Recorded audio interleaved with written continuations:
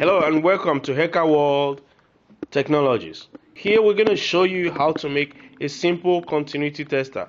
This is what we call HecaWorld 1.0 continuity tester.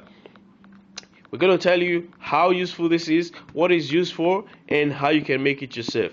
Now, first of all, this is very useful. You can use it in place of a digital meter. This meter will cost you about $30 or more, but this continuity tester will cost you about $3. So if all you needed was a simple continuity tester, then you might want to do your own HecaWorld 1.0 continuity tester.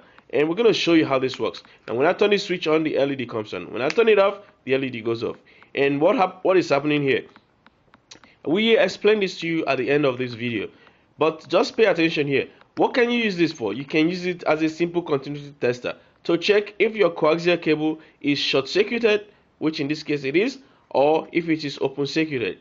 So you can use it to sort through cables. If you have a bunch of cables at home, 4, 5, or 6, and you want to make connections to one of them, and you don't know which one you're using, this continuity tester comes handy. It is very ergonomic. In the design, you have the switch here, and you have a hook. You can use it to hook it up somewhere, and also you can rotate it 360 degrees. No problem. You can rotate the head 360 degrees. It goes round, and it gives you no issues at all. So, if it is on, you can rotate it around 360 degrees, and it stays on when it comes back. So very efficient design here, and we'll show you how to make this yourself.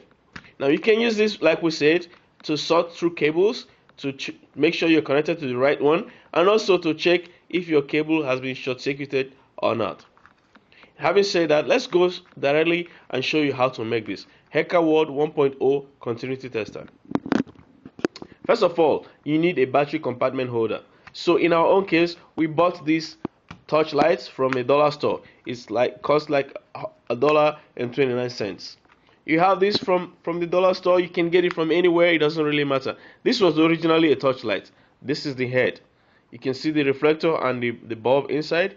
And then we took it off. We took it apart, and we have ourselves the battery compartment holder. And here we have the batteries. We have AA batteries. So you can use AA batteries in this design. You can use any other type of battery, it doesn't really matter, but in this design we decided to go with the AA batteries. So having said that, to make this LED come on, you need to find a way to complete the path of the voltage or the current from the battery, from the positive side of it to the negative side of it. When this part is completed, flowing through the LED, then the LED will be on. Otherwise it will remain off. How did we do this? Here, look. We have a 100 ohm resistor connecting from the positive side of the battery, going through the anode of our LED, and the anode is the longer side in this case, and going to the cathode of the LED. And now this portion of the LED should go to ground, but no, it didn't go to ground. It went through this connector. It went through the middle part of the connector, whereas the outer part of the connector goes to the ground.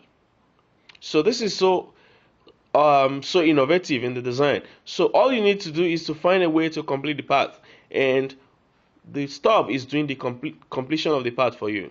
So if I have a longer cable connected here, for instance, now it doesn't really matter how long this cable is.